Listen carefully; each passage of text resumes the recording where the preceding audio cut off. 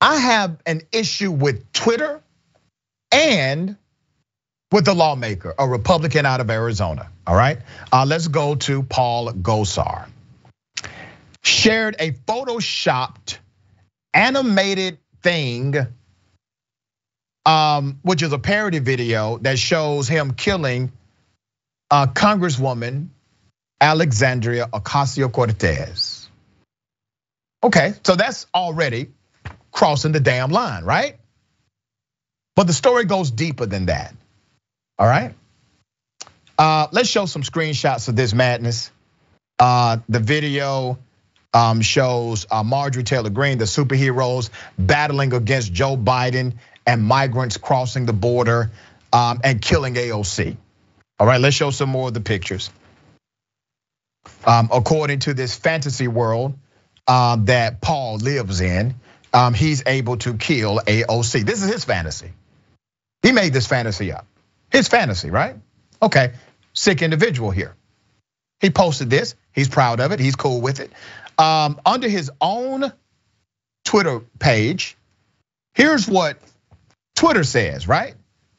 Twitter says, this tweet violated the Twitter rules about hateful conduct. You would assume the tweet would be removed and it ends there, right? But no. Twitter has a new gray area now. However, Twitter has determined that it may be in the public's interest for the tweet to remain accessible. The hell? Wait a minute. You just said this is hate, okay? This is about killing elected officials. Your community standards have been violated. You say that this tweet violated the Twitter rules.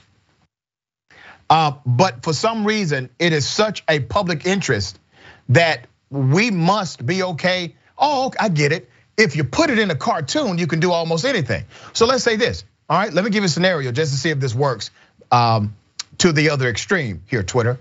So if there are white people calling black people the N-word and they do it through animation, even though that's technically a violation of the Twitter rules, I mean, is this now more so about public interest? Do they get a pass here? It's really ridiculous. AOC did respond, and here's her response. So while I was en route to Glasgow, a creepy member I work with who fundraises for neo-Nazi groups shared a fantasy video of him killing me, and he'll face no consequences because GOP leaders cheer him with no excuses. Fun Monday, well, back to work because institutions don't protect WOC. Yeah. David, thoughts?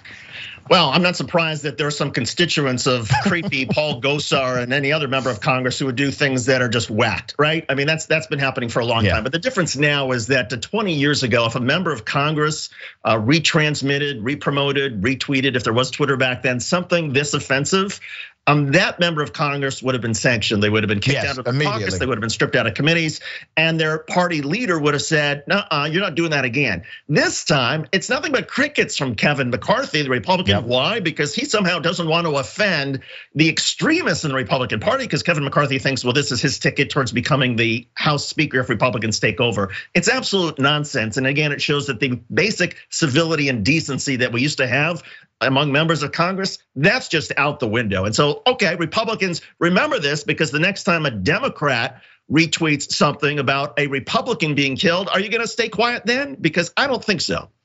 Yeah, and remember, Republicans are the ones that talk about how things like this go too far, and Twitter tries to silence the conservative voices. Well, damn, Twitter is literally saying we're letting this person break the rules because obviously, according to Twitter, it has some amazing public value here.